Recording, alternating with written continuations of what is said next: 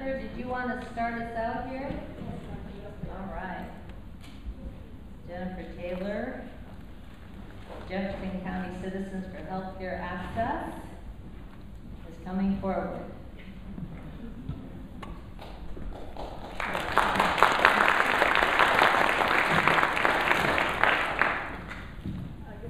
Introduce myself. I have turned the heat up, and it'll take a few minutes for that to happen. So keep your coats on until then, I guess. But in terms of housekeeping details, the bathrooms are across the foyer, as is the water, and there's doors on each side of the theater here, the sanctuary, in case you need to get out in a hurry. Hopefully that won't be an issue. I have just three things I want to say. One of them is,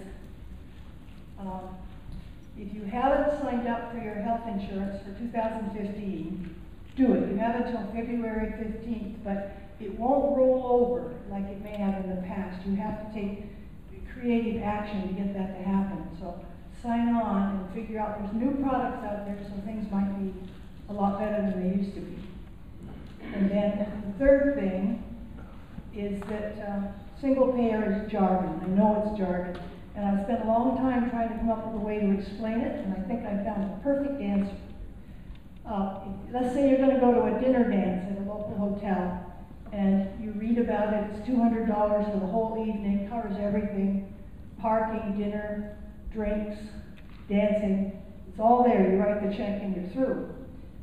That's single payer. And the alternative is you pay for parking, you pay for dinner, you pay for drinks, you pay for everything, one thing at a time. And as a consequence, you spend a lot of time doing that. There's a lot of paperwork involved, and each person who serves you is going to want to make a profit. So you end up going through a lot more to get the same performance or the same experience you had if you just did it paid once, single payer. So that's what single payer is. I'm going to turn over to Bertha now.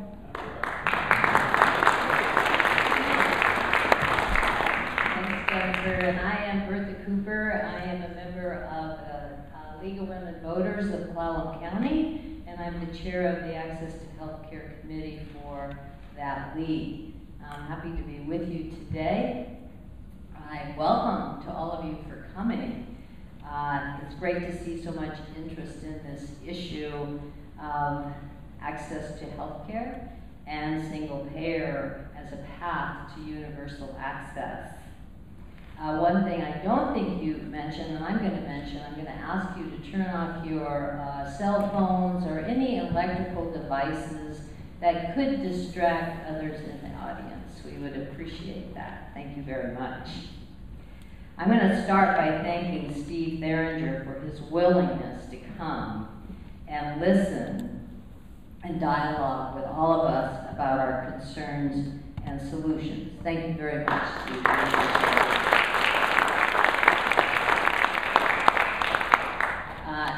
Steve happened to mention how this all sort of started with a coffee date and morphed into a panel and now into a taped presentation, which we're promising to go viral on YouTube. So he wasn't quite. This moved very fast.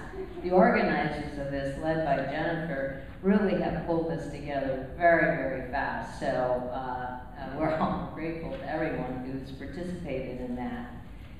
We are actually filming this. It's for the use of the sponsors. It's for the use of education with the community, and will be used in the future.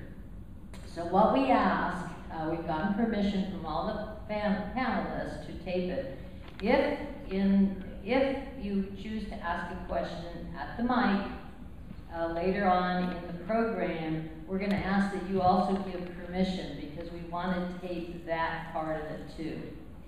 If you don't want to do that, or you don't want to come to the mic anyway, we have 3x5 cards somewhere that we will distribute for you to write down a question. So we'll do that now, or Jennifer's going to go get them. If you want to write your questions, she'll give them to me, and I will address them to the panelists. I want to tell you that Kevin Van de Veeg was also invited, and I talked to him the other day. He was not able to attend. He and his family are busy with holiday preparations. He did want me to relay the message that he's sorry that he can't be here, but that today his family was the priority. He said that, he went on to say that healthcare access is a huge priority for him. He said that he and Steve work closely together, and he and Steve would discuss the forum when they see each other later on. He asked that we keep in mind that Steve's and his views are very similar. Both are currently on the House Health and Wellness Committee for 2013 and are awaiting committee designations for 2015.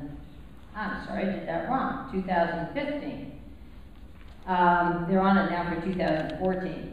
He urged me to give you his cell number, and because he wants his constituents to be able to contact him if you want to. So on the back of your agenda is Kevin Van de Veeg's cell number. All right? So we thank him for that.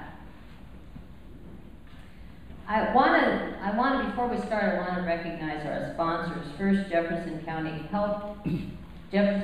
Citizens for Healthcare Access for their leadership, and especially Jennifer Taylor, who has done a lot to make this forum possible.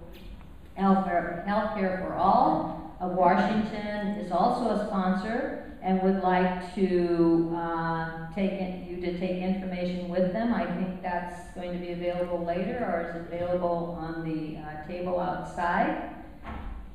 And I'm certain that Patrick would be quite interested in talking to you after the forum if you're interested in joining that effort. The League of Women Voters of Clallam County is also a sponsor, and I'd like Marcia Ratty to stand. Where are you, Marcia? Please stand. You're too short to just raise your hand. The reason I point her out is because she has brought with her our information for our league, also membership applications, and just to let you know, you don't have to be a Clallam County resident or a woman to join. So keep that in mind. She also brought voter registration, so if you haven't registered to vote, you can do it today, right? Just to let you know, Clallam County League of Women Voters took a position to support single payer in 2008. So it's been a long haul for that group as well. I do have copies of their position statement. If anyone is interested, you can get them from me afterwards. Our last sponsor who deserves special recognition is Kimper Unitarian Universalist Fellowship for allowing this forum to take place in this sanctuary and for providing excellent technical support and help to get all of these devices set up. That's kind of a big deal. Any of you have put on forums, you know that if things go wrong, that's where they go wrong. So you need the expertise and the help. So big thank you to the fellowship for their support and their sponsorship. I'm going to give you a pre-test, and then you'll be tested afterwards. 2 questions. Please raise your hand if you feel, know, or think that you have a good understanding of single payer. Raise your hand if you have a good understanding. Okay? Please raise your hand if you feel, think, or know that you have a good understanding of the Affordable Care Act, or ACA. That would be 3. Okay. So panel, your work is before you. We have 2 intentions today.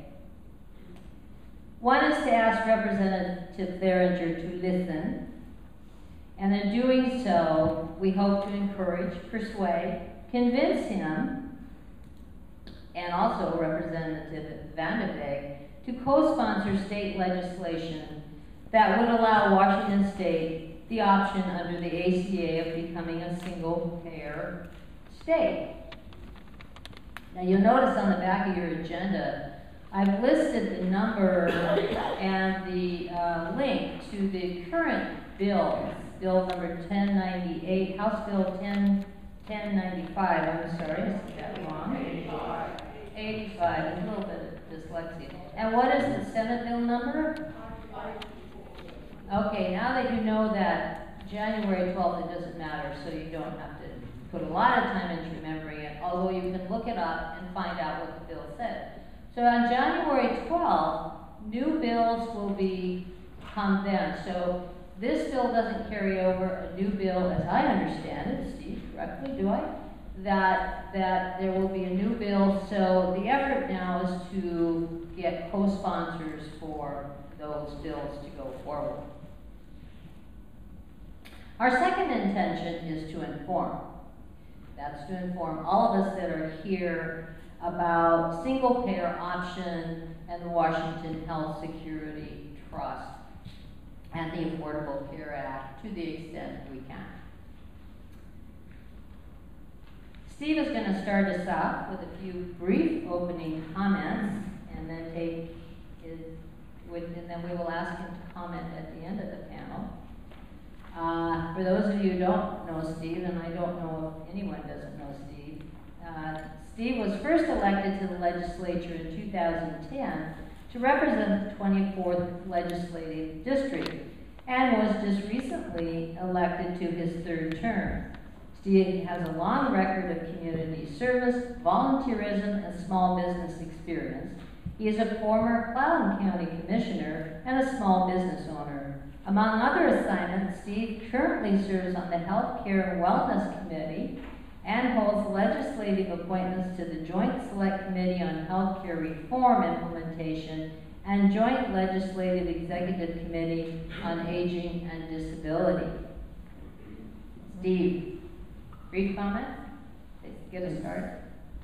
Thanks, Bertha, and welcome everybody. Can you hear us? Is this working? It's great to see so many folks here. As Bertha mentioned, to start out, I think I was going to have coffee with Patrick. We have. And then it was a forum with maybe a few people. And then now it's a videoed forum, which is all great. I think it really speaks to the interest and the energy around this issue. So I'm just glad that I could fit in, an afternoon instead of just a 15-minute coffee into my schedule. So just a little bit update on on our biennial cycle, right, in the legislature. We just had an election, so there will be some changes on committee assignments, and so what I'm on now, I hope to continue to serve on, but I'm on the Finance Committee. I'm Vice Chair of the Finance Committee, and that committee sort of is tasked to come up with revenue to meet our challenges with the state. I'm on the Appropriations Committee, which takes that revenue and then decides where it's going to be spent. And I'm also on the Healthcare Committee, and as Bertha mentioned, I co-chair a Joint Select Committee on Aging and Disabilities. And because I'm co-chairing that, I am no longer on the Healthcare Oversight Committee. So, my hope is to just continue in those roles in the next biennium, in this next session. So healthcare is obviously a very important issue for, I think, the state, for the nation, but particularly for us here on the North Peninsula in the 24th Legislative District. Partly because we're rural, and partly because of our demographic. We're the oldest, the 24th District, which is Jefferson County, Clallam County, and parts of Grace Harbor, is the oldest district in the state. We average around 26% of our population is over 65, where Seattle and the rest of the state, Seattle, for example, is around 16 or 17%. The other part of as a lot of us know, when the balanced budget agreement was put in '94, it locked in medical rates within Medicare and Medicaid and a lot of reimbursement structures. And at that point, Washington had a very efficient healthcare system. And so we got locked into very low prices in those reimbursement rates. And that's multiplied in rural areas. So it's very hard, very challenging for our providers to maintain Medicare and Medicaid services at the reimbursement rates they receive. And I think that's one of the issues I'm interested in hearing about today from the panel is what would single payer or the trust do to address that issue? Because that is a huge issue now, and it's an ongoing challenge for us to be able to meet, have rates that generate enough providers. I think a lot of you know it's very difficult, certainly in Clallam County, it's very difficult for people to get doctors, primary care doctors. They just do not take Medicare or Medicaid patients because it's about a 70 cents, 80 cent return on the dollar of service. So that I think is a real challenge no matter what system we have, is how do we maintain access or improve access really. I think the other issue is cost. There's always a challenge with cost. As a lot of you know, one of the advantages of a single payer really eliminates a lot of the administrative costs, but getting from here to there is a real challenge. And right now, I think the other thing I'd mention is, as folks know, there's just a lot of folks falling through the cracks with the Affordable Care Act and with Washington's approach to that, which is the Health Finder and the Basic Health Plan and Apple Health for Kids. Although we're probably in the top 5 states in the nation in how we've rolled out the Affordable Care Act, we still have real challenges in people getting access and getting coverage. So I'm interested to hear what the panel has to say and what people think about trying to address some of those basic issues as we move forward and meeting our healthcare needs. So glad to be here, and thanks to all of you for coming. Thank you, Steve. In addition to Steve, we have assembled a panel, which you see to set the stage for our dialogue today, which will include your comments and questions later on in the program. We're going to start with Dr. Ken Fabert. Dr. Ken Fabert is a practicing physician with Group Health, I think in Hallsville, is that correct?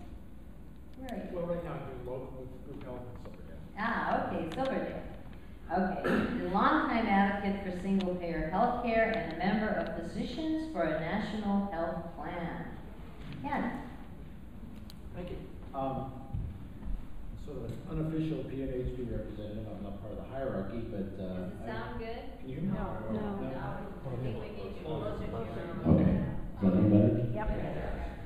So I've been a longtime PNHP member, but far longer an advocate of single payer and sweeping health reform in this country. I've kind of had a ringside seat on the whole show since 1975 when I started medical school.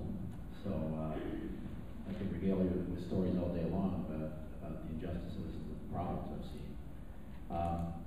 But anyway, I think we're moving ahead, and I think single payer is a pretty good answer to things. And for all those people who felt like they understood it, I was really pleased to see as many hands go up as they did. I think you're a pretty informed audience. But PNHP, Physicians for a National Health Program, the Western Washington chapter just released a 12-minute video that sort of summarizes not only the basics of single payer in broad brushstrokes, but also some specific comments with regard to the state of Washington and the WIST, the Washington Health Securities Trust, which is proposed as the mechanism, the legislative mechanism to put single payer into effect. So I think rather than doing anything else, let's just start the video, and then I'll follow up with a few slides and comments, and we go from there.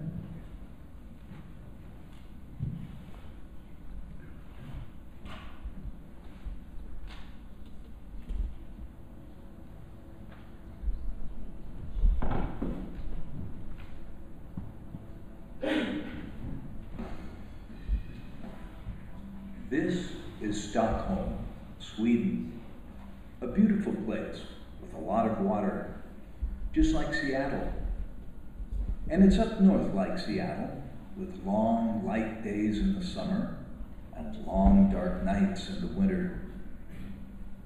There are just about as many people in Stockholm as there are in Seattle, and Sweden's total population is comparable to the state of Washington's. These are Swedes. They're a lot like us. They love their smartphones, they love coffee, Hollywood blockbusters, Facebook, no big surprises. They work hard to get ahead, and they worry about their kids' future. But unlike us, one thing they don't have to worry about is health insurance. They don't have to think about bronze, silver, or gold, about HSAs, or copays, or deductibles, percentage co-insurance, out-of-pocket maximums. They don't have to worry about losing their insurance if they lose their jobs. They don't have to worry if the hospital they are rushed to is in their network, and they don't have reimbursement forms to deal with. They don't have to worry if they're covered or not, because everyone here is covered. Just like all the people in France and England and Germany, Spain, Iceland, Norway, Belgium, Italy, Israel. The same goes for all the people in Japan and South Korea, Singapore, Australia, New Zealand, Canada, and the list goes on. In fact, it's just in Chile, Mexico, Turkey, and the United States, out of 34 industrialized nations, where citizens live without the security and peace of mind of universal health care. Other countries see health care as a human right, a necessary public service, like police departments, fire departments, and public schools. Everyone is covered. No one is left out. It saves lives, and it also saves money. You see, we have, by far, the most expensive healthcare system in the world.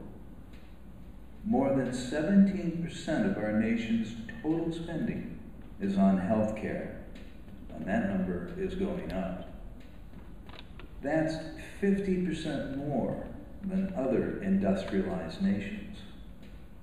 The average cost per hospital day in the United States is $4,287, 3 times as much as the second most expensive country, Australia, and 5 or 6 times the cost of a European hospital. The average hospital and physician cost of a hip replacement in the United States is more than $40,000. The same procedure in the United Kingdom is less than $12,000, and it's less than $10,000 in Switzerland. And childbirth, the cost of conventional delivery in the United States is double the cost in Switzerland and nearly 3 times the cost in France and the UK. The same is true for cesarean delivery. The list goes on and on, driving up the cost of insurance and the out-of-pocket. Now, having the most expensive healthcare system in the world might seem okay if we had the best healthcare results in the world, but we just don't. When it comes to life expectancy, we rank 26th out of 34 industrialized nations. 45,000 deaths of U.S. adults under the age of 65 each year are tied to the lack of health insurance. And looking at infant mortality, we rank 31st, losing infants at a higher rate than 30 other countries. And 42 million people in the United States have no health insurance at all. Here's another way to look at the high cost of health care in the United States. Illness and medical bills are the leading cause of bankruptcy in our country, linked to more than 60% of all bankruptcy cases filed. Every 15 seconds, another American's life is disrupted by medical bankruptcy. And 3/4 of these people had health insurance at the start of their illness. This is not good. It's embarrassing, but we can fix it. We can fix it. Think about it. Up until 1920, women did not have the right to vote. We fixed that. And up until 1965, America had no health care program for the elderly. The costs of their health care crushed middle-class families. But we fixed that with Medicare. Now it's time to fix health care for the rest of us, to control costs, improve coverage, and bring peace of mind. The right way to do that is expanded and improved Medicare for all. Medicare is not new. With almost 50 years of history behind it, it's tried and tested. It provides health care, hospitalization, and doctor visits to Americans 65 and older nationwide. It pays private practice doctors and hospitals for their services, and it does not take a profit. It replaces insurance companies and their complex web of policies with one single payer, Medicare. This reduces complexity, slashes administrative costs, streamlines payments, and works just fine for 50 million senior and disabled Americans. The idea of better Medicare for all is not new. It's been around for years. Physicians for a National Health Program have advocated this since 1987. It's what other countries do. But proposed legislation gets repeatedly sidetracked or ignored by congressional leaders. Things are different now, though. The costs of health care and insurance are getting just too high, rising much faster each year than the salaries of hardworking Americans. The right thing to do would be to act at the national level, passing H.R. 676, Expanded and Improved Medicare for All. But that could take a long time to happen. Luckily, we live in a democracy where individual states can move ahead on their own, and one state, the state of Vermont, is doing just that. Vermont is using a provision in the Affordable Care Act that allows states to move forward in 2017 with federal funding to build statewide programs that replace insurance companies, improving coverage and controlling costs. This is the state of Washington, a beautiful, bountiful place. Up north, innovative. We take a cooperative approach to solving big problems. Vermont may be the first state to move forward to fix this problem, but it looks like Washington and Oregon could be next. We already have elected officials on the right side of this issue. Like Seattle Congressman Jim McDermott, one of the nation's leading advocates of Medicare for all, and our representative in the other Washington for more than 20 years. Plus, he's a doctor. And in Olympia, Senator Karen Kaiser on the Health Care Committee, and Representative Eileen Cody on the House Health Care and Wellness Committee. We can fix this at the national level with expanded and improved Medicare for all. And that's what H.R. 676 is all about. But we'll probably get there sooner by following Vermont's lead, watching their progress as one of the first states to set up our own single-payer system.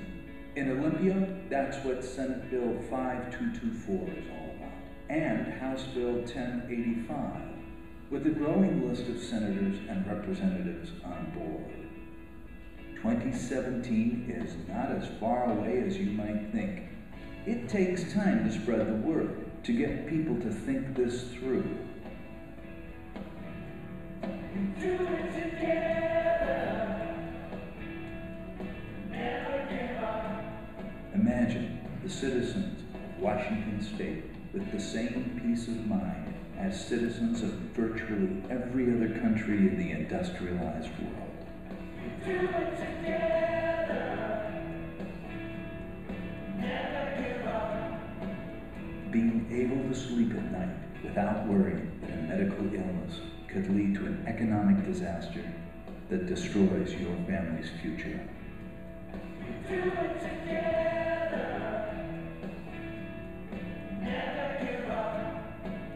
It's time to fix this.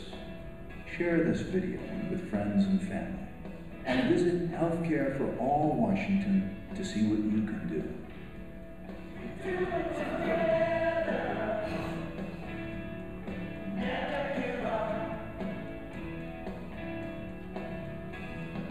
It's time to fix our healthcare system. Let's do it together.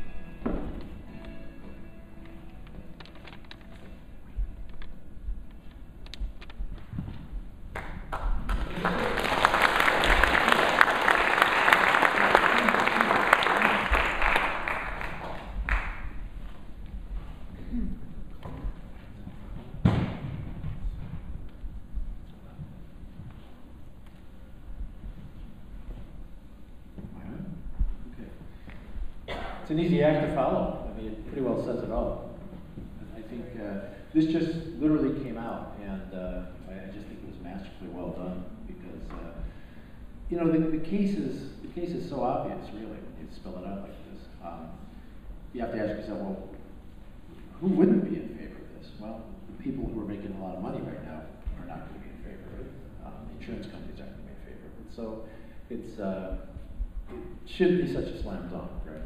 But it's not going to be.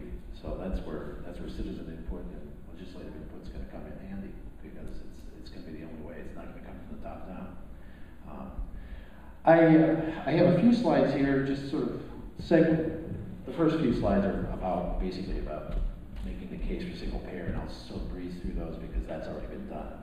But I want to talk about a few of the basic provisions that are proposed for the WIST program, and then maybe at the end tell a couple of stories. I did have the opportunity to practice in New Zealand for a couple of sessions actually in the last few years, and as you saw, it is a single payer system, and so I can speak pretty authoritatively to what that's like to be in a system where everyone does have insurance. It wasn't perfect. People grumbled about it. I was telling Matt before the session today that occasionally people would complain to me about their health system. People love to complain. They complain about the wait time, or they complain about this, or they complain about that, or they didn't like the doctor. And I'd let this go on for a minute, and I'd just say, okay, you know where I'm from. I'll trade you. End of complaints. Far from, I'll just segue for a minute here. Far from the propaganda that you hear that, we have the world's best health system, we're number one, that kind of stuff. I mean, as you saw, we are not number one. And not only are we not number one, but we're pretty much an international laughingstock. I'll just be blunt about it. I can't tell you how many Kiwis I know came up to me and said, I've been to the States, I was a ski bum in the States, I hitchhiked around, and I wouldn't go back. There are plenty of places like the States I could go to Canada, because I don't want to get injured. Seriously. I have a friend who's a New Zealander, lives in Chicago for inexplicable reasons. Her mother in New Zealand has some congestive heart failure. She has to buy a $1,500 2-week accessory policy to just come to visit her daughter in Chicago in case she gets sick. And so, guess how often she comes? People are kind of wise to this, and they say, why would we do this? Why are you doing this? Is also the question. So, anyway, just a few quick slides here. This is always one of my favorite quotes. This is pretty well summarizes it.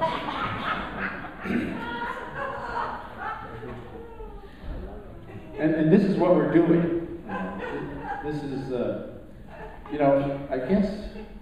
I don't know if that works we're trying to get our teeth taken care of, right? We're trying to get, metaphorically, we're trying to get our teeth brushed. And, you know, we've got some tools to do that, but you know, this is kind of how we're going about it, which, you know, there are a lot of dollar signs in all those little steps too that don't show up in the cartoon.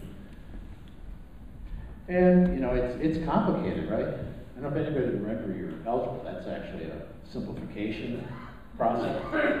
You know, we did have one American who did understand that simplification was probably a good thing, but he was from another century. Okay, so we've been through this. I mean, the numbers, the 45,000 excess death number, actually, that's on the low side. It's felt to be even higher. It's such an abstraction. So wait a minute, 55,000 people a year die, excess, from lack of health access and over-intervention and everything else. Yeah, that's real. Now, I mean, to put it in perspective, if we had 100 wide-body jets crash every year, do you think we'd do something about it? I suspect we would. Waste and fraud, we get universal coverage, and the movie captured this better than my slides can. I mean, our data, our statistics are terrible. GDP now is almost pushing 19%, over the 70% threshold. I mean, that's a big chunk of an economy.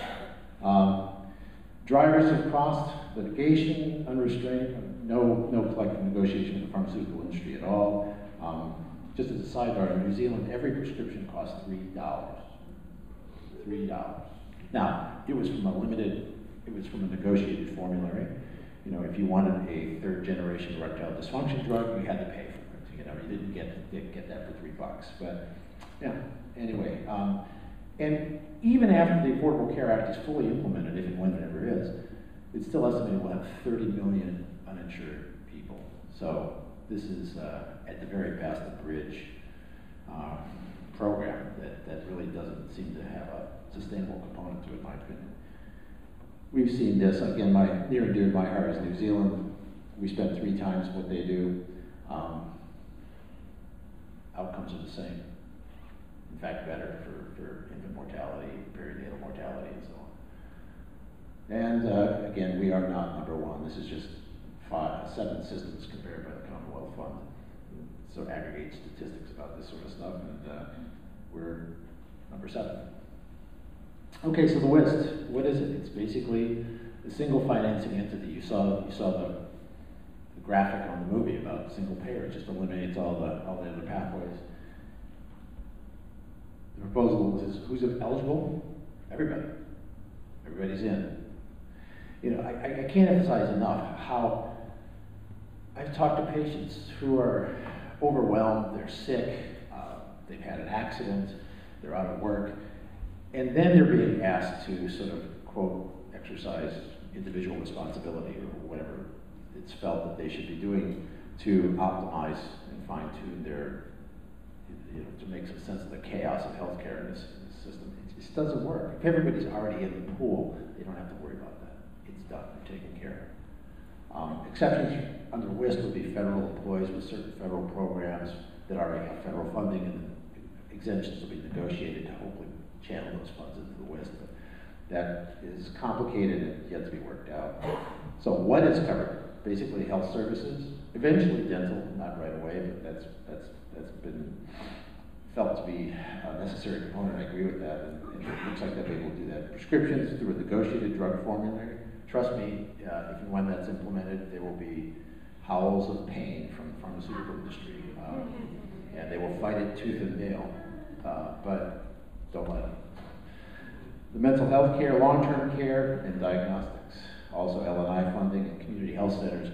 And the hook on community health centers is that it reflects an increased commitment to primary care, which it doesn't matter whose data you look at, what country you look at, primary care is the driver of cost savings and efficacy and access. I'm always skeptical of one-size-fits-all solutions to problems, but primary care is a big solution to a lot of the problems we have in this country. World Health Organization says the optimal primary care base for a health system is about 40%. In the US, we have 18% if you count, you know, some people on the fringes. So that's the driver of access. In New Zealand, for example, some of the highest paid physicians were rural GPs. Follow the money. We had 2 students rotate through the clinic when I was there for 6 months, and they were brilliant.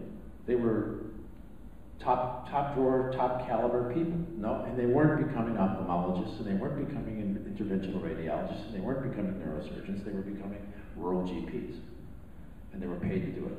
So, you know, you get what you pay for. And you know, I've been in the trenches in primary care. I see people demoralized. They can't get paid. They're in a rural setting. There is no, you know, everybody's poor. I worked in rural South Carolina for 7 years. I had 30% no pay rate in my private practice. My payer of choice was Medicare. Yes, it was 85% of usual and customary, but I got it 48 hours later. You know, if somebody happened to have Cigna or Aetna or God knows what, you know, I got my money 60 days later on a trivial claim, and whoops, it was denied because I didn't dot the I on page 4, you know, for my $50 claim. You know, there's a pattern. Anyway, Medicare was my payer of choice, and you know, people think government doesn't work. Well, it worked fine. You just have to give it a shot. Anyway, funding for the WIST would be an employer pool with based on payroll. All residents would have a flat rate. Medicare, Medicaid beneficiaries, sort of a sliding scale there. Alcohol taxes, cigarette taxes, tobacco settlement monies are substantial, and that would be part of it. That would be thrown in the pot. Federal funds after the waivers are obtained, and then the co-pays. I mean, is this perfect in my opinion? No, it's not. I mean, the best functioning single payer systems funded out of general revenue, which means income taxes, which we're so allergic to, we won't be funding it that way in our society. So there are other mechanisms, but they're more convoluted. Co-pays can be a barrier to access. Ironically, New Zealand had $30 co-pays, and people complained bitterly about it. So that wasn't a perfect system either. And payment for providers would be negotiated. The big thing here is the hospitals and providers would remain in the private sector. They would not be employees of WIST. This isn't a socialist program. This isn't like the British National Health Service where you're an employee of the government as a physician. You'd be in a private practice. And if you want to talk about business solutions, for example, in New Zealand, the practices were private practices, and there was actually more entrepreneurial energy and flexibility there simply because doctors could go where the need was or stay in the community they grew up in and return to because they could get paid. If they went to a poor area, they would get paid. And it was a great income inequality leveler, because one of the many drivers of income inequality in this country is lack of access in poor areas. It just becomes a self-reinforcing feedback loop. And global budgets with healthcare facilities and hospitals. To be honest with you, I don't know the details. It still has to be hashed out legislatively, but the money is there. So there are no restrictions on who you can see or where you can go. There's no restrictions on employers augmenting the WIST, but the goal is to make WIST so inexpensive, efficient, and compelling that why would anybody want to do that? And no restriction on Medicare recipients using their WIST coverage for secondary. So basically, this is from the Healthcare for All Washington summary statement. It's basically just a regurgitation of what insurance should be. Insurance is expanding a pool to a size that if something happens to a given individual, it's not a big hit. We, on the other hand, have had cherry picking, exclusions, rescissions, all kinds of nonsense, which is part of the reason we're having this conversation, I think. So what is WIST? It's simple, fair, accountable, affordable, universal, everybody in, and smart. I mean, there might just be another way. It's that easy. And besides, our friends up north, this was from the Olympics a couple of years ago. I love this slide. Anyway, I'll be around later on if you want to ask any questions about the experience with single payer in New Zealand, or actually, before I sort of mind, one last thing. I hear from people all the time, well, this is the United States, it's complicated, we're big, we can't do this. And the example of Taiwan has to be front and center. In 1989, Taiwan had a 56% insured rate. In other words, 44% of the population was uninsured. They were squabbling about it for years. They brought in a health economist named William Shao from the Harvard School of Public Health. He went over there, and 9 months later, they implemented a single-payer program across the board, across the country, funded from the general revenues. And 3 years later, 96% of the population was covered. Their health outcomes became, their cervical cancer rates dropped, their breast cancer rates dropped, mammography screening rates improved dramatically, hepatitis B vaccination programs were implemented, hepatocellular carcinoma was prevented. I mean, it was, they hit it out of the park. It's just not that hard. You just have to remove the obstructions. Anyway.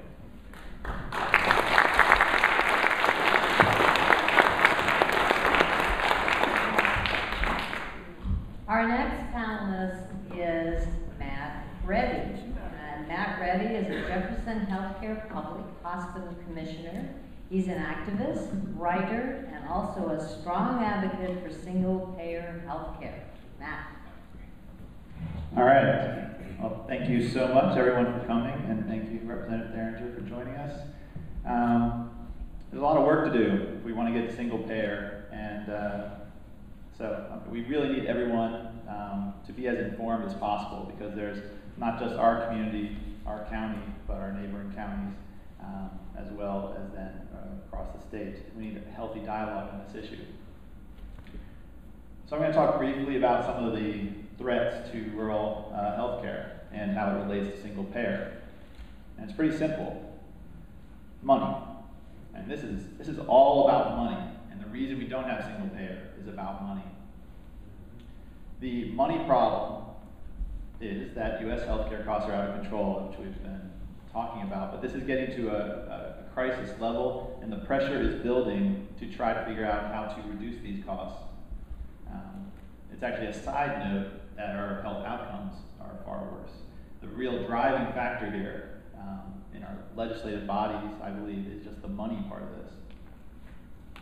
And this is just another way of showing it, stuff we've already seen. We spend twice as much as other countries, and we're way down on health outcomes. I kind of like this picture that shows that also. It shows life expectancy going up, and it has the cost per capita going to the right, and you see all the other industrialized nations doing something fundamentally different than us over here in the U.S. with our multi-payer system.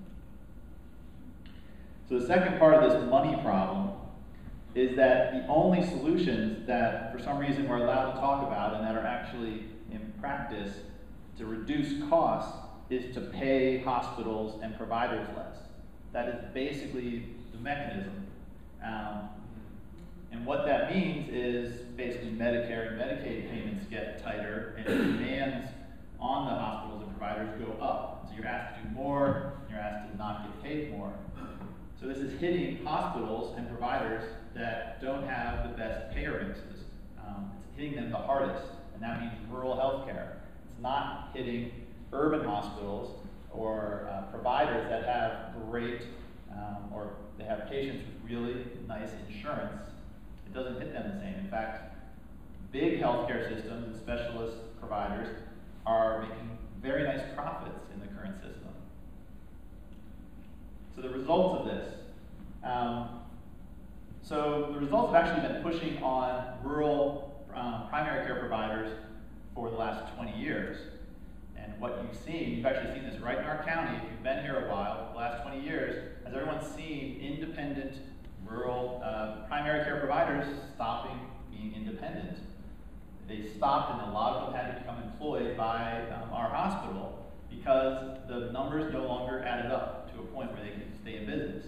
And they basically, many of them said they would have to leave the area and go practice somewhere else. And organizations like Jefferson Healthcare, and this happened in lots of public hospital districts around the state, they just started employing the providers to keep them in our area because we need them here. So you see independent rural primary care providers are, they're been greatly reduced. So it hit the rural areas first, but it's actually going across the country now, and you can see in this chart shows the number of independent primary care providers is dropping, it's plummeting, while everyone is becoming employed. So that's the first place it impacted. Now, what's it doing to rural hospitals? Well, you can see right here, this was just in the USA Today article, a study came out, 43 rural hospitals across the US have closed since 2010. That's because, again, rural hospitals have, in this system, they're not in a position to make a nice margin because of the payer mix. Urban hospitals are making money in this system. So they're the ones that are extremely washed out. That's actually a picture of the US. These are all the hospitals that have, rural hospitals that have shut down since 2010. You'll see it actually has not hit the Pacific Northwest yet. But I'm concerned it will over the next 5 to 10 years if we do not start making a healthy transition. It's also hitting the states that did not expand Medicaid, and we're lucky to be in a state that did. Now, Jefferson Healthcare is not in financial crisis, and we're not on the verge of anything like that happening. That doesn't mean that this wave isn't coming towards us, and it's time to think about this and get ahead of it. We don't need to wait for a crisis. We need a modern, rationally designed healthcare system. So what would happen if we actually implemented single payer or something like Washington Health Security Trust?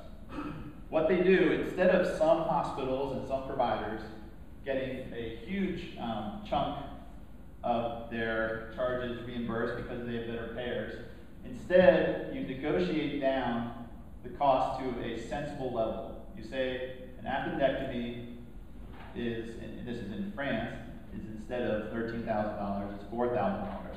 You rationally study what does it actually cost to do this healthcare service. Then you say to your hospitals and providers, you're going to get reimbursed cost plus a little margin so that you actually have enough operating capital to reinvest in your business. It's just rational across the board. It basically flattens the playing field between urban hospitals and rural hospitals. And it puts them on the same team because now they're negotiating together to try to get reasonable reimbursement. We're not on the same team right now. Right now, this is the healthcare battle. It's urban hospitals, rural hospitals, specialist providers, primary care providers, and insurance companies and pharmaceutical companies. Everyone just fighting for their piece of money. So, and in fact, I believe they're actually lobbying against one another. And I think if the single payer debate really comes out, that'll become really clear. You'll start to see that all hospital districts in this state are not going to equally be in favor of single payer because some are making a lot of profit. And there's also this constant game of hot potato of pushing uninsured and poorly insured patients back and forth. And you can actually see that happening between our counties right here on the peninsula. So what would change? Again, we implement the single payer system or this at the state level or the national level. And now the focus is now about how do you get reasonable reimbursement. I mean, there's still going to be fights. There's still going to be a lot of struggle. There's still going to be special interests every step of the way trying to draft the bill in a way that benefits them. But I believe it'll unify healthcare. It'll unify hospitals and providers to try to make this system work for everyone. So this is a metaphor that, to me, really, I like to simplify everything into metaphors. So I'm going to show you more. To me, multi-payer and single-payer is like comparing wooden old sailing ships to modern metal vessels. Okay? This is the old way, using wooden ships. And in fact, more accurate is it's like a fleet of vessels. We have a bunch of wooden ships and maybe one nice metal ship for people that have amazing insurance in this country. So this fleet, you know, there's a couple modern ones, many barely seaworthy, and some sinking and leaving people drowning. It's too weak and costly, and no sensible scientist would say we're going to build a fleet of ships out of wood to do any real modern work to, you know, in this day and age. Everyone knows you build a ship out of metal, plastic, and you use an engine and rely on wind power. That's how you get the size and strength you need to get everyone into the system. So, what did we do? We did the ACA, which is just a new version of a wooden sailing ship. And it is not going to hold everything. That was what we did. So, we need to to get from this old paradigm to this new paradigm. And it's not going to be easy. This transition is going to be difficult. And we need to recognize you can build a bad metal ship, right? It is possible to do something. You know, we could start this debate on single payer and trying to do this in Washington State, and it could be a disaster if we allow the interests that want to force us to keep wood in there and throw a few sails on it. I mean, they will, because there are interests that love the current system. And so it's not like we're going to just flip a switch and get there. We have to watch this from the beginning. We need to watch every step of the way. How are we designing this? And the Washington Health Security Trust Bill, it's just a framework.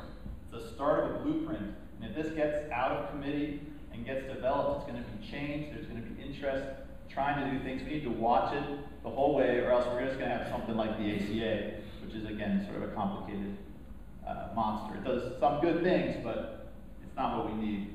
We need to watch. You know, we need to study what other countries are doing. All these different industrialized countries have different versions. You know, you might consider like different styles of ship. We need to see which style we want to go with and really use rational thinking to design the system and try to hold back the special interest in the propaganda talk that tries to dominate this debate. And I believe a part of this will be helped with more leadership from local elected officials. Healthcare affects everyone in our county, so why not have every elected representative, not just our state and federal ones, talking about this? Let every elected representative talk about it. It's not that hard to understand. You know, as my old boss used to say, it's not rocket science, really. It is actually, if you want to understand the current system, the multi-payer system, but comparing single payer to what we have now, it's really a simple comparison. That video explained it really well. So ask your elected officials, or if you're an elected official here, and I see a few here, you know, take a little time to understand it. And if we engage at the local level and have local politicians talking about this and having local dialogue, you can sort of help prevent corporations and the ones that sort of control the biggest parts of the media from controlling the discussion. You know, let's just have real discussions at the local level. So I would encourage every local official, city council, county commissioners, as well as public hospital boards, and I encourage you to join me in this call. Ask everyone, why not consider a resolution, a little bit of time learning about this, and making us, you know, starting the discussion and considering a resolution, encouraging the pursuit of single payer at the state level. I think this will help educate people, and it will actually help support our state politicians who will have a serious struggle to get this to work and get this to happen. Okay. And I believe if we do this, we can get this would be my design of what the healthcare system would look like. We've made a ship model, but there are other versions that would be acceptable too.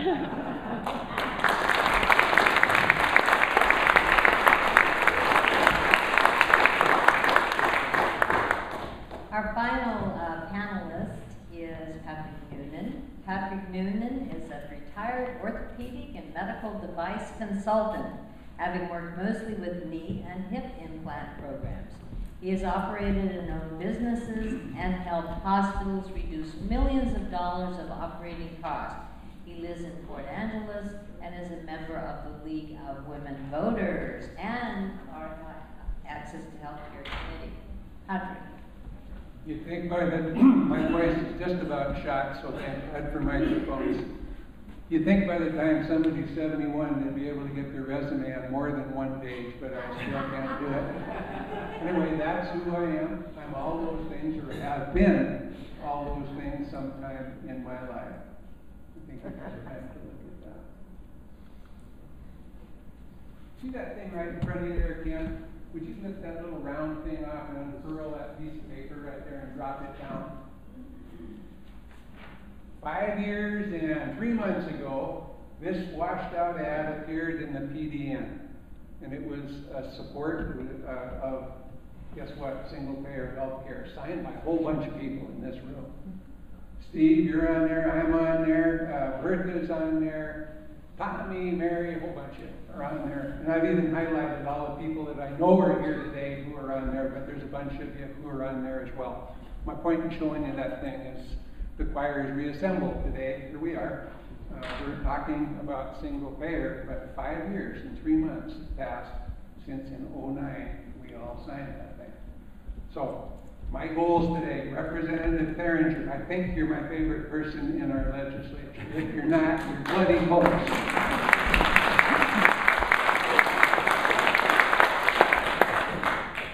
My opinionated goal for you in this meeting is that you leave here fully understanding what our options are and that you understand this bill. I think you understand it pretty well. I'm not sure you know where all the money is hidden, but I'll try and help you with that. I believe that this bill is self-funding. Yet I hear all the time that it's not. We want desperately for you to co-sponsor this and then go out and maybe evangelize to 4 or 5 converts and get them to co-sponsor it. We desperately need that. For the rest of you guys out here, I would like very much if you would gain the confidence to go out and talk to skeptics and business owners about this subject. So to do that, you need to, in your heart, know, they're passing out my slides, which I appreciate.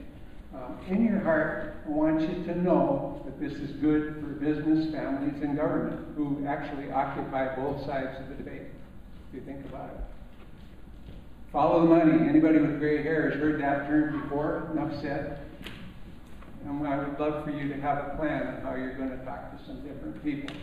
So today you've seen a fabulous video, best one I've ever seen on showing this to people. The YouTube address is on that handout that you're getting from me right now, but I'll ask you not to look at it and fill in, but that is on there. It's time to arm you with a bunch of numbers, and I'm going to ask you to look at cost as a strategy. We've already heard people talk about cost. The biggest barrier we've got is cost. This is all about cost.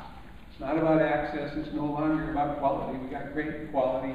We don't have good enough access to it. But think cost. Everybody should have what I call an elevator speech. If you run into somebody you didn't expect to run into, you should have a 3-minute spiel somewhere in your head to where you can address this with them and get them to the next step. You're going to have to practice that and think about it, but you should have a 3-minute elevator speech. I think we're going to answer the 18 questions on the back of your agenda before we start questions and answers. At least that's a goal today. I would love for you to leave here with more hope than you came in. Okay, business. We built our healthcare system around business. Whether we did it smartly or not, I can't say. Heck, I think that was probably a dumb decision, but at the time it was a good decision because we didn't have it. It occurred in the 40s post-war. Now, there's a lot of business out there that pay 15% of their payroll for healthcare. Their employees pay a bunch for healthcare, and between them they get a catastrophic plan that frankly isn't very good. So all that money is spent, you still got to pay for your own health care unless you get really sick. That's not what we signed up for. Those business owners are pretty angry. They don't know where the money is going. They don't, but they're angry at somebody. We need to help tell them who and what they should do about it. Many are bailing out. They're terrified of government. They think government's the enemy. Government right now is a solution on this one. We need their support. They've got a lot of friends. I carry a hit list of CEOs in my iPhone. It's the top 20 corporations, employers on the West Coast. And Boeing's in there, Microsoft's in there. Someday I want to sit with Howard Schultz at Starbucks and tell him they should support this. We need some loud, wealthy people on our side. We really need them. Okay, the gap, the reimbursement game. Poor hospitals like Jefferson and Olympic. I don't know how these guys do it. Tony's here in the audience, Matt's here. You guys are walking such a fine line. Everybody's playing the reimbursement game. You got what I call the blues. That's like Blue Cross, Blue Shield, or Aetna, Regents, etc. And you got Medicare, Medicaid. That gap looks like this right now. It's getting wider and wider and wider every time Medicare takes a cut. The other stuff seems to go up a little bit. What choice do these hospitals have but to chase the top line? That's full of problems. Okay? It's a system that's just totally built on overpayment. Staffs are growing, buildings are being put up. I don't know how many buildings we have for Jefferson right now. And I'm not being critical, they've got to do that to stay alive. All of it is unsustainable, and it's just devastating some businesses and some families. Okay, enough of the problem. Providers, bless them. Every time a big hospital eats a little hospital, and I read the news release on it, it's always to increase efficiency. Baloney. It's to increase negotiating position with insurers and employers.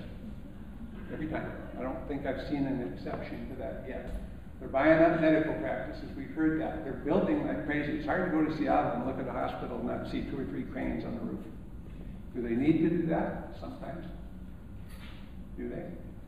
Hospitals now pretty much charge what they want to charge. The old negotiation stuff is history. They'll sit down with an insurer and tell them, hey, if you want to keep selling insurance in Washington, this is kind of what you're going to pay us. Then they turn around and tell the employer what that person is going to pay them. Negotiation is pretty much a thing of the past. This one's terrifying. Middle management in hospital. Now you've got people called service line directors and directors of marketing and all kinds of middle management staffing that's being added to chase that top line. And that one's bad. Business offices. I think I'm guessing, there's like 18 to 20 people in the business office at Olympic now. What goes on in business offices today is coding and upcoding and just chasing claims. And big hospitals have literally hundreds of people doing that. It's not necessary. This one's pointed, and I'm an opinionated old guy, but Providence just passed 25 management people whose salaries are north of $1 million. Now, Providence goes from Anchorage to Burbank. But there's 25, and I'm not talking about the medical folks, I'm talking about management. 25 people with salaries up there. Should they be doing that? No. What do you do with your second $500,000? Okay. This is Noonan's list. I can't base this totally on data. I worked in the industry long enough to build this list, and I have continued to tailor this list. Insurance industry used to be on the top of my bad guys list. Now it's large hospitals and healthcare systems. I hated to see that happen, because when I raised it to number 1, I was working for a large hospital system. Insurance industry, bless their hearts, have slipped to number 2. Pharmaceutical, you know all about those guys, 3. The folks who made my titanium or whatever it is knee are number 4. But that includes all kinds of implants, cardiac, spine, otherwise. Specialist physicians and surgeons, Ken talked about them. Again, what do you do with your second $500K these days? There's a lot of surgeons, ophthalmologists, neurosurgeons, interventional radiologists that are well above $1 million. The lobbying industry, more later. A lot of you may have come in here thinking that malpractice attorneys are close to the top of the list. Sorry, they run a distant 7. Or, should they be on the list? Oh yeah. Okay, this one's pointed. The only reason I put that up there is so you know how big a business this is now. Now keep in mind Providence's geography before you say, oh my God. I never dreamed that Olympic Medical Center would be an $800,000 a day business, but it is. Jefferson, I had a rough time finding that, Tony and Matt, and you've got your work cut out for you there, but I did find it. Actually, I found it in the PDN yesterday. But when I went, I found everybody's financial statement online except Jefferson's, and I got the 404 file not found message. I think that's going to change. You guys are behaving well. It's not meant to be critical. Just know that if somebody goes online, it's difficult to find, and maybe I wasn't resourceful. The worst slide on here. It's a tough one. All I want you to know from this slide is that the AMA 2 days ago put out the cost of health care for a family today is $16,834. What's important about that number, other than that it's a monster, is it exceeds the minimum wage across the country. That's $8.09 an hour to pay that $16K and change. And Washington, I think it's 86% of our minimum wage, just 86%. And then the last curve on there is what employers are doing. They are bailing. The dark line is small business owners. The middle line, or the top line is big guys. But the bottom line, There's only 55% of the businesses that are still in the game. The rest of them either never signed up or they failed. Back to business. Sorry about my voice. Business owners are key, and they're losing hope. They're starting to run. Everyone's talking about quality. We've got quality, okay? We all know that. We have quality. The problem is access and cost. And those guys, I said they're angry, they don't know where the money is going. Well, you know where it's going. Those things. I don't know if everybody understands gross margin, but to get a gross margin of 80%, you got to mark your product at 500%. So if you make it for 20 bucks, you sell it for 100. If you make it for 1,000, okay, you sell it for 5, and so on. That's scary. Look at the next line. The healthcare lobby just passed $540 million spent in DC. We've only got 535 people representing us in DC.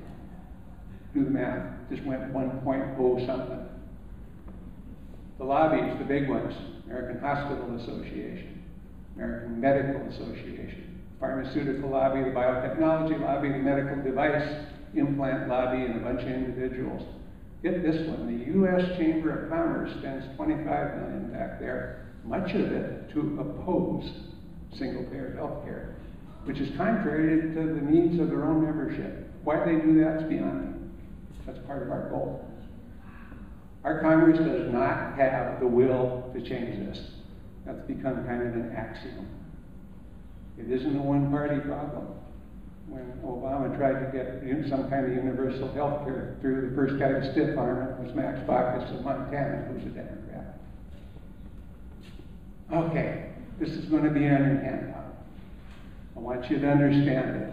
This is what I did the last 6 years, is I worked with orthopedic implants. So, if you go into the hospital and have a hip implanted, payment, and this varies by state, this varies quite a bit by state, but this is the average of what I saw. That hospital is going to get paid $18K for your pre-op, post-op lab, etc. This doesn't include the surgeon. Medicare's overhead somewhere in the realm of $500, so we're still talking about $18K as a cost to you and the government. If one of the blues does that, hospital gets paid somewhere between $41,000 and $46,000. Trust me, hospitals like that one a lot better than they like that 18. Then the overhead / profit gets added in by the insurance company. Now we're talking $56K cost to the employer and family. That's triple. In case anybody told you that the difference between those two is 23%, it's triple. When you have your elevator speech, you say triple. Triple. Okay, I got to dig in my pocket for this one. Does everybody know what this stuff is? Flonase. I've been using this infrequently for 10 years. It's a fabulous product. Cleared out my nasal passages. I called Walgreens on Tuesday. What's Flonase sell for these days? 119 bucks. What's the generic cost? 66 bucks if you just walk in without insurance. So guess what? You can go online and buy the real thing, not the generic, but the real thing made by GlaxoSmithKline in England from India for somewhere between $29 and $36, and they'll deliver it to your home illegally in the U.S. And it must be men who are doing this because they throw in a bottle of Cialis or Viagra with it. How about that? Our Medicare people, CMS, are not allowed to negotiate pharmaceuticals. They're prohibited by public law for doing that. So if Pfizer wants to raise the price, too bad. It happens. Okay, the end game. What's going to happen? No political will back east. It's got to happen here. I think we have the political will in this state to do it, but a few things have to change. I believe state solutions will become regional ones. We've already talked about the ACA waiver, so I'm going to skip over that. Matt covered that really well. I recommend the starting point that those 9 commissioners, I guess you should know that, would be 9 commissioners who would be in charge of the purse I liken them to the base closure commission, because you build a cyclone fence around them and you keep the lobbyists away from them. Okay? We've got to find a way. They are appointed by the governor, so I'll never say they aren't political. I recommend we start somewhere around 120% of Medicare. I don't think Jefferson can make it on an $18K hit. I think they should get maybe a $22,000 hit. But I don't think anybody should be paying $56,000 or $56,000 for a hit either. There's a starting point. This is sausage. It has to be worked through our government. But somewhere in there, we have to find some levels that we start with. The docs that are making way north of $1 million wouldn't be making that anymore. The primary care folks, family care folks would do considerably better than a rural community doc could make it. Pharmacy prices would look something like what's paid in other countries, and there'd be rewards for better outcomes. Here are the benefactors. Lots of retirees say, don't mess with my Medicare. Well, guess what? Your supplement will probably go down from $75 to $100. Retirees do benefit. I think governments might be the biggest benefactors after family and business. All of those are benefactors. Here's some little, oh yeah, by the way, your auto insurance would go down because guess how much of your auto insurance is medical coverage? Quite a bit. L&I, I've never met a businessman that likes L&I. They detest it. Some of them still call it workman's comp, but yeah, that goes way down because a big chunk of that is, guess what? Medical insurance. I think the biggest employer in the state of Washington might be all the governments in the state of Washington.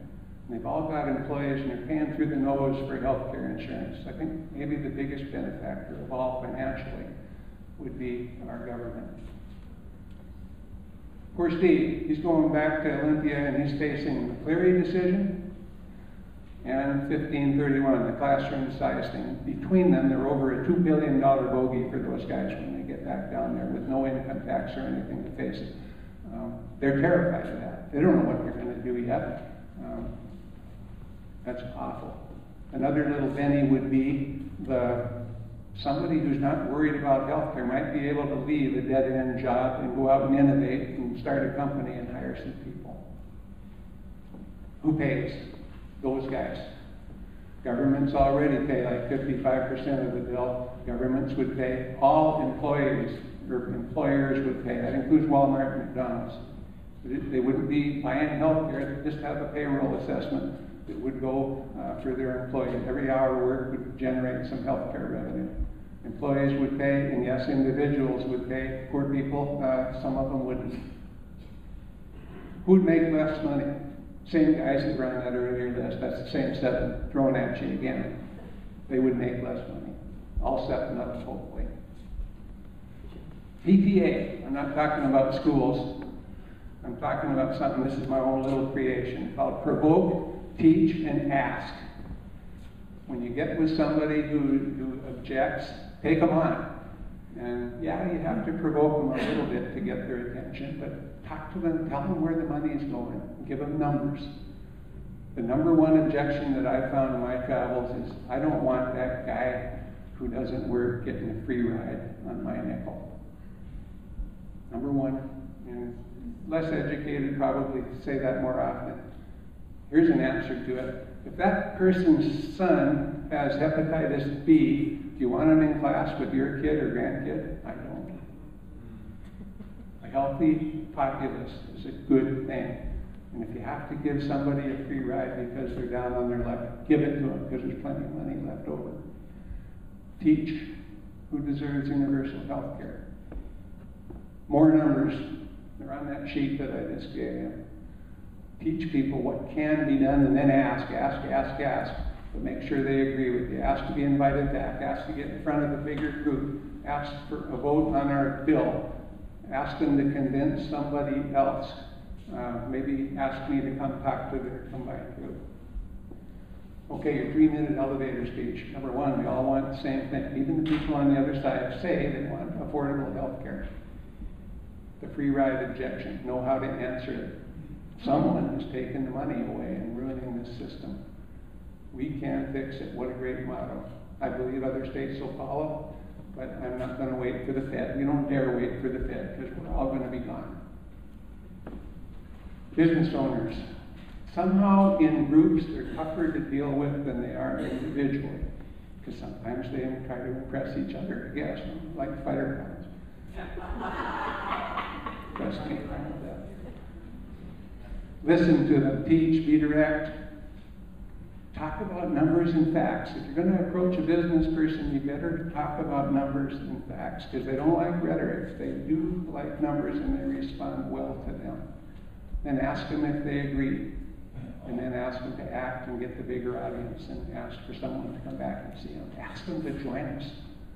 It's a matter of time until we got some big business owners. I want Howard Schultz on our board. I don't even particularly like Howard Schultz, but he takes good care of his employees, and he's vocal, and he's rich.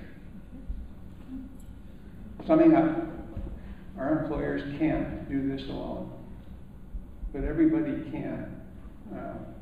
We all know there's more than enough money in the hopper to treat everybody. It's just that somebody's taken a lot of that money away. And if you tell an employer, says, you know what, you know your earnings line. In fact, you control all aspects of your earnings line, but somebody else is enhancing their earnings line at the expense of your earnings line. Who? They don't know. We have to tell them. And their own lobby is shooting them in the foot. More about the Congress. We have to solve it at the state level. So get ready for some encounters. I was at my wife's 50th reunion this summer, and there was some burly guy sitting next to me that looked like a football coach. Turned out to be a football coach. He's also the regional director for Rotary. So he and I had what you might call a robust discussion about healthcare. Might be the old friend that you haven't seen in years. It might be somebody, we've all got one really conservative relative who's coming over for Thanksgiving dinner. Get after him. Boy, I've got a brother-in-law who's been on federal health care since he joined the Air Force at 23, now he's 73, and he's bitterly opposed to single payer. He's had public health care since he was a young man. So he and I are going to talk about hypocrisy.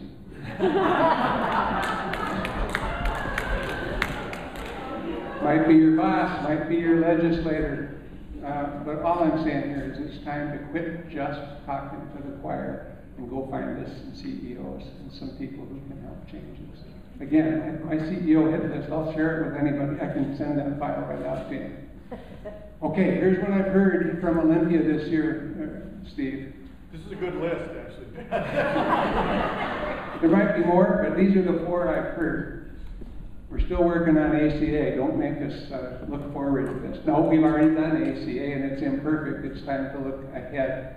This is an incremental process, which is it's pig Latin for we're still digesting the ACA. Okay. This bill is unfunded. I believe it's self-funding. We can only deal with those 2 things this time. And I don't blame these guys for being terrified. I believe our bill will help them deal with the $2 billion plus bogey. Okay? It has to be choreographed, but it can be done. I believe those 4 statements are booting the ball down the road, and we are out of time. This is not a political issue as much as some people want it to be. Some people make it a political issue. This isn't a liberal Republican issue. It's about families and survival. So call it what you wish. I happen to not like the single payer term, because when I talk to a businessman, they think they're the single payer. So that term, not very good. I like either of the other 2. If this were being done by the Republican National Committee, they'd have a clever thing to call it by now. And we're still fumbling that one. Shame on us. But universal or Medicare for all, both work. Whatever. It's amazing that we have this much strife with the other side when our incentives are as well aligned as they are. It's all about clarity. So, on your handout, please join these organizations. These are the folks who are out fighting the war. And some of them are in this room. There's how to reach all of them. There's the video, there's the YouTube address for that splendid video you just saw, which is really, really good. I'm done. Thanks so much.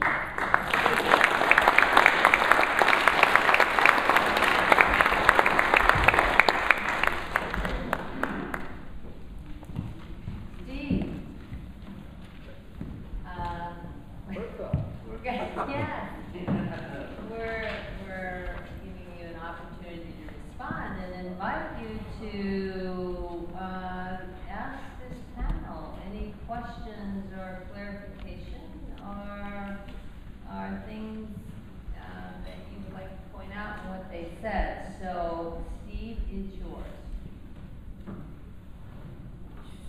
So, let me just make a couple comments on what people have said, and I think it's all true. I mean, it's all right. Can you all hear first? No. Really close. So, I think, good presentations. I think it's all correct. I think Pat's list is a good one on what the excuses are in Olympia. I mean, those are real. And I think part of the challenge is, and Pat's idea might not be a partisan political issue, but it's certainly a political issue.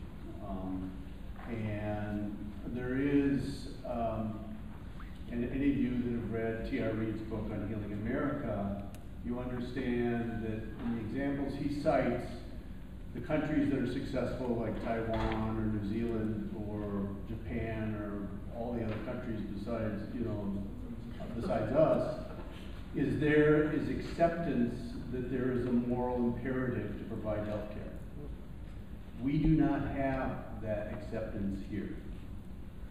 And that leads into our politics. And we live in a market economy for sure, and in a lot of ways a market society. And I'm not saying that's a positive, but those are political realities.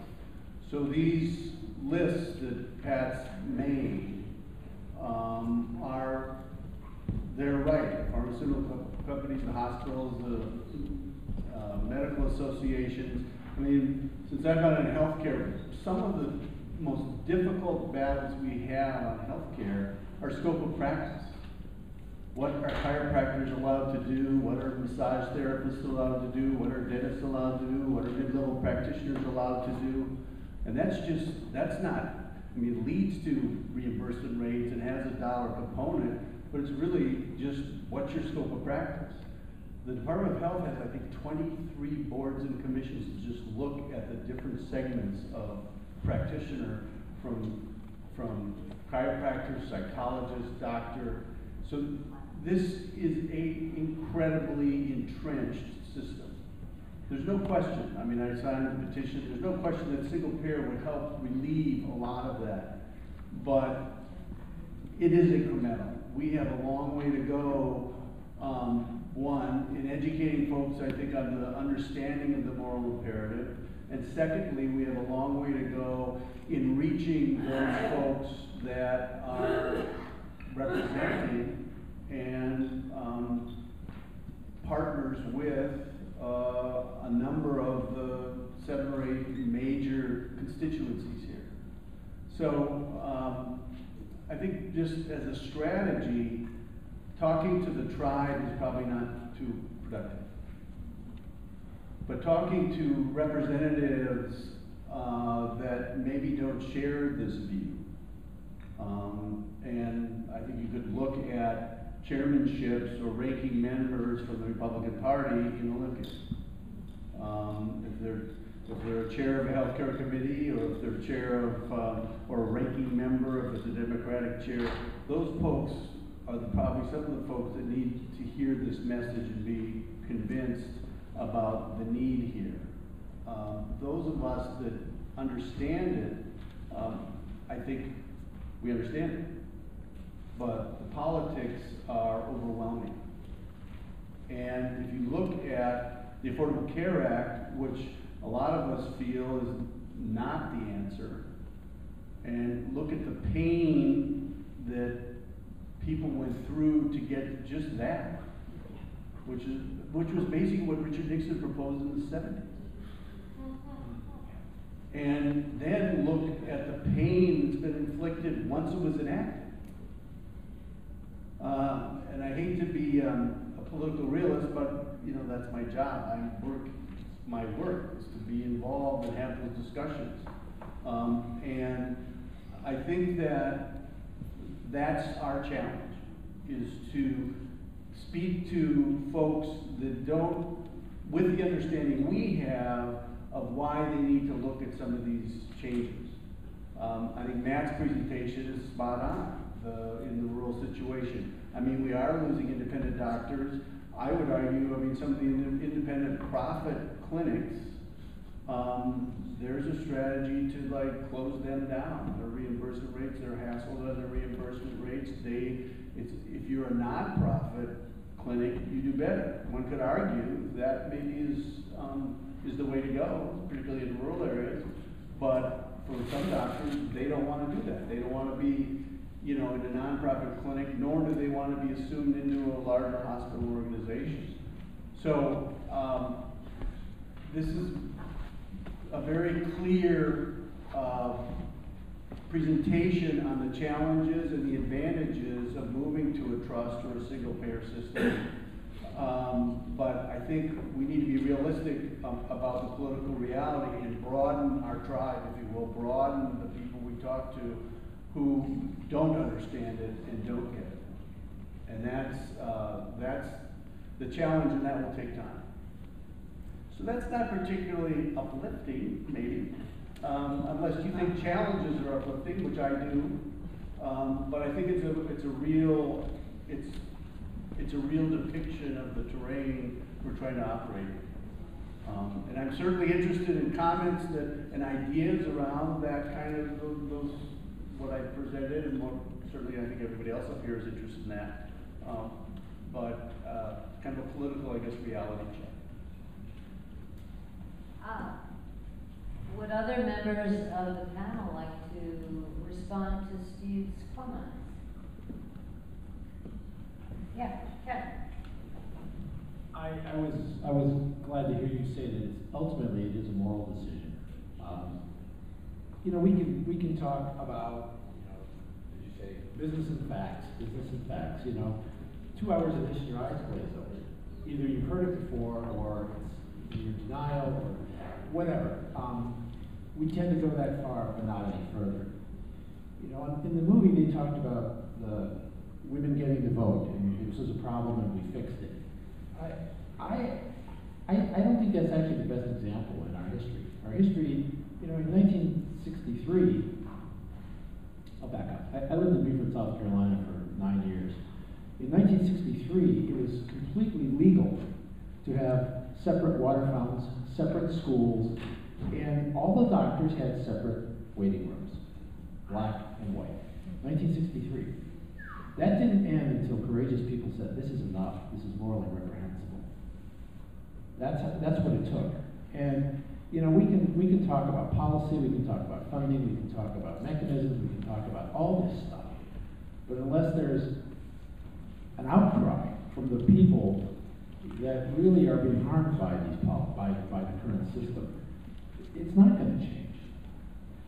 That's part of the elevator talk too. I mean, how can you morally tell somebody that their kid isn't going to get health care?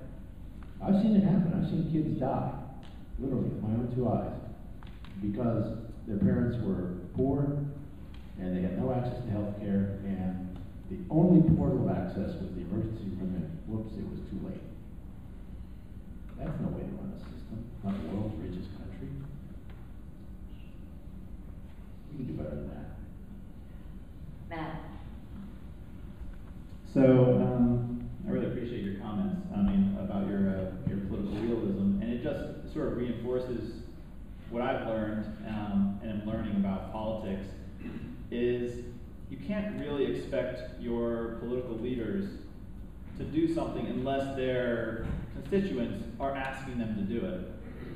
And so, there's a lot of support in Jefferson County to push for this, but we need that if we want our representatives to really feel that they can go and stand for this. They need the entire constituents base to be pushing for it. And so how do you do that?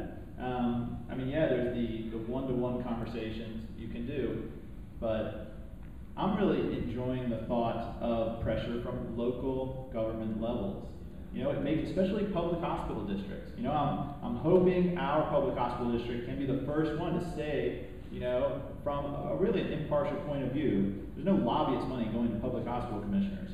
You know, there's really not really much money at all. Really? So we are really impartial, you know, and we can speak with our doctors, and if a public hospital district says this is a good idea, we really think that this should be pushed for, my hope is we can then encourage our neighboring public hospital district, Olympics. Have them have that dialogue, have that be an issue in their campaigns for hospital commissioner. You know, do you agree with Jefferson Healthcare that we should do this? And then why not, you know, the Washington Association of Public Hospital Districts. You know, this year I've gone to all the conferences with WISHA and the Association of Public Hospital Districts, and they didn't mention single payer once. It only got mentioned once when I raised my hand and said, when you're talking about innovation in healthcare in all these different states, why don't you mention Vermont and what they're doing? And that was the only way I got to hear the issue talked about. But public hospital districts, if commissions start endorsing this, we can start pushing these state organizations to think about this, to talk about it. And if the Washington State Hospital Association said we should do this, you know what kind of pressure that would put and support that would give to our representatives in office? So, and I wouldn't stop, as I said, at public hospital districts, you know? Talk to your city council members, county commissioners. Let's get the dialogue at the grassroots level, because it will give our representatives the support they need, and it also let the debate happen. You know, in some cases, it won't force them to be championing the debate. You know, let the hospital commissioners and the city council members really get the debate going, and so that, you know, once they support it, it'll be easier for our representatives to do so too.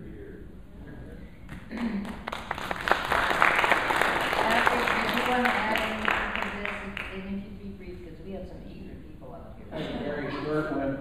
The mention of the waiver. Somebody approached me 2 weeks ago and said, remember the Star Wars movie when they figured out that the vulnerable part of the Death Star, blah, blah, blah.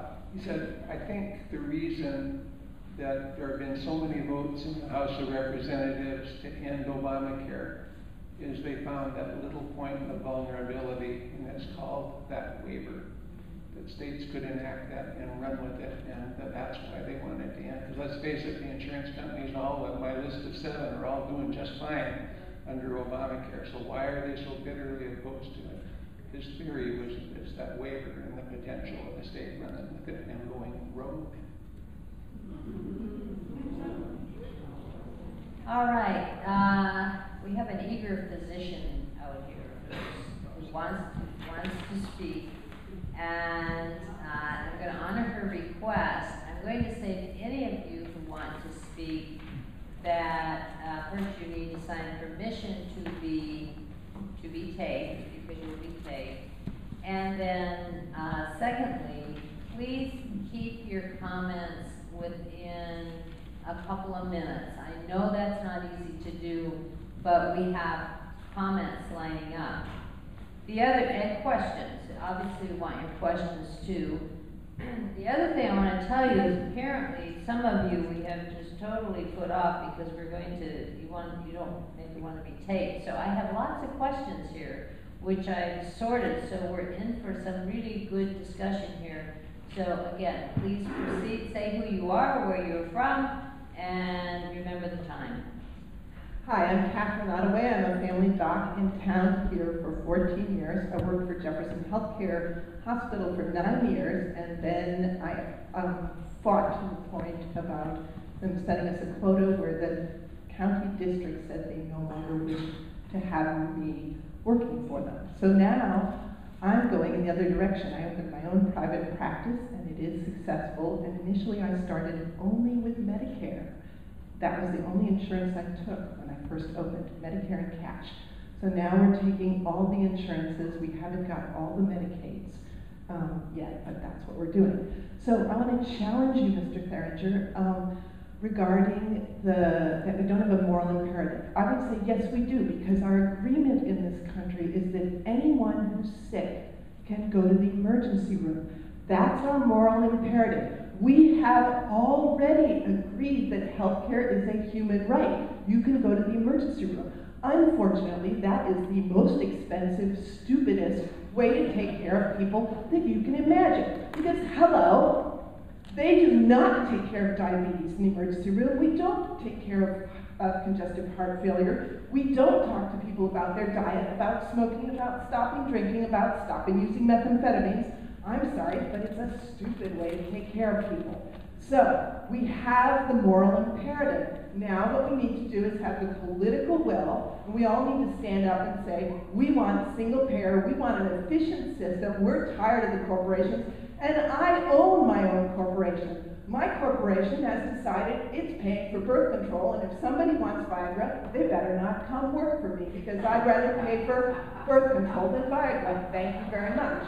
So, some of the corporations are speaking up, and I own one. And I am going to fight for single payer. I went across the country in 2009 as one of the maddest health doctors. I did California in 2010, and I'm going to be back fighting. My sister died in 2012, my father last year, so I've been working on that, but I'm back.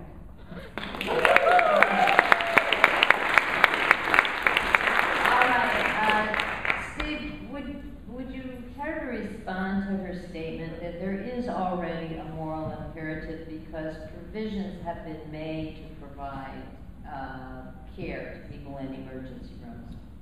No, I think she makes a good point. As folks remember, that was George W. Bush's answer to universal health care, was to use the emergency room. So, but I think there's a difference in what she cites, and that's the practicality of it. I think that's true, that you can't go to the emergency room.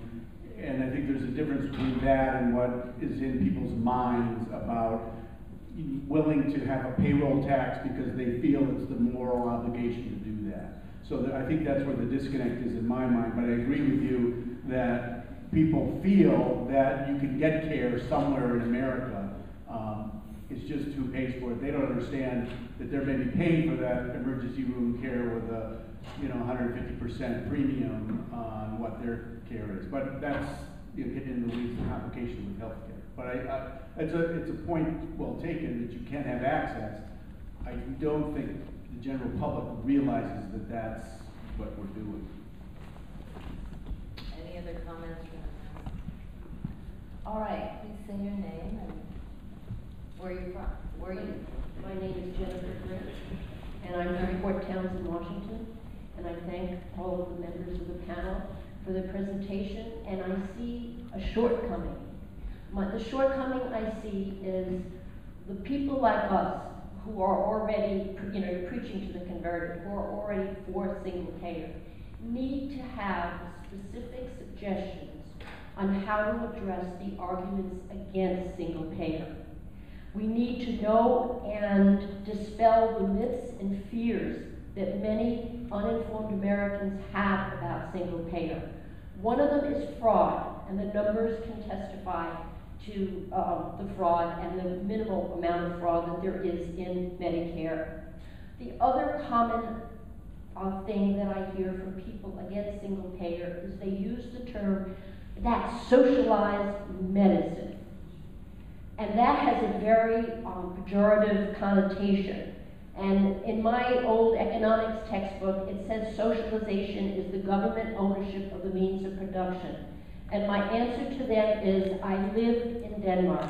I'm married to a Dane. I was upset that you didn't have Denmark as one of those countries up there because it has one of the best national healthcare systems in the world, far superior to many others. They do not have government ownership of the means of production. Physicians are not government employees.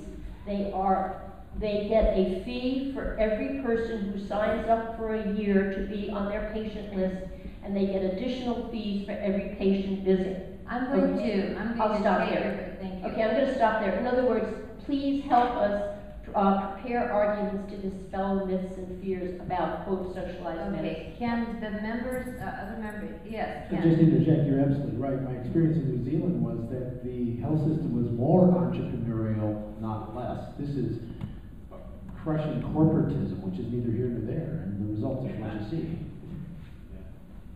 All right, you represent organizations who are advocating. What are your answers to it? Do you have information for her, or what do you? Matt, do you have a response? I would just say, the Physicians for a National Health Plan and Healthcare for All Washington websites are amazing resources for tuning up. They have cheat sheets for the top 10 arguments. So great resource. Email the link to this video. It's fantastic. Yep. Yeah, which is on the back of your agenda, by the way. All right, yes. My name is Jane Vanderhoof. I live in Port Angeles and also in Joyce. And I've been an RN for 35 years and now retired. I was a farmer. Anyway, to get to my point, what Matt was talking about, dealing with your issues on a local level, I have huge problems with my own health care issues over the last month. I have now received a bill for $42 that I'm going to fight with my provider in Port Angeles because isn't it true that rural medicine gets extra money from the government because we're rural people and so they have an obligation to take care of things and if they can on the rural level on some like moral obligation. However, I've had to go to Seattle, back to here, back to Seattle, back to here. I just am new to Medicare.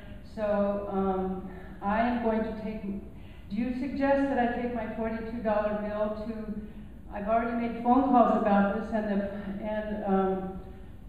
the family medicine who was just written up in the last, I couldn't even read the PDN because I was in Seattle dealing with my health care issues. And so when I get home, I read this huge article about family medicine in Port Angeles and how each doctor has a caseload of 1,500 patients. Can I ask you to get to your question? Yeah, so should I take this like issue to my, and fight it there because then I can get them to see this is a horrible thing? Because I don't usually fight my medical bills. I want to understand your specific case, but I'd be happy to just talk to you after this. No, I don't care about the specifics of it, really. I would pay my $42 bill, but I want to see how I can jumpstart my local provider without having to go and find a new provider. I would suggest you talk afterwards, if you don't mind. No, I don't. Yeah, I think I mean, the question you're asking somewhat of a process question as to how do you do this differently and get your provider responding, and then how do you find another provider? Is that correct? No, I don't care. I can find another provider. My question is a much bigger one. I want to take on the whole state, and I want to take on the whole effing government because I am sick of it. I just dealt with hospice dealings with my father's death. I dealt with California. I'm sort of so tired of the whole thing. Your question, now that I understand it better, goes along with, there's quite a bit of question here about, in fact, this is your question. Yeah, How would I, as a Port Angeles citizen at a local level, affect a change in city council? Right, that's what I'm going to go next. That's my That's next your question. All right, Jane, we've got it. Now, response, please. You're local, Matt. So, how do you affect change, say, in Clallam County? Well, right, I just moved into Port Angeles, and now I can go to my city council members and complain. How do I do that? For city council, you go to their city council meetings. Well, what do I ask them to do? I don't know what to do. Well, it depends exactly, if you're talking about single payer. Yeah, it's all about single payer. Yeah, then you challenge them to educate themselves about single payer and consider a resolution in support of it. It's as simple as that, and you can talk to them one-on-one, you can talk at their public meetings. But they have no incentive to Okay, do that. I'm going to move on to the next questioner. Thank you.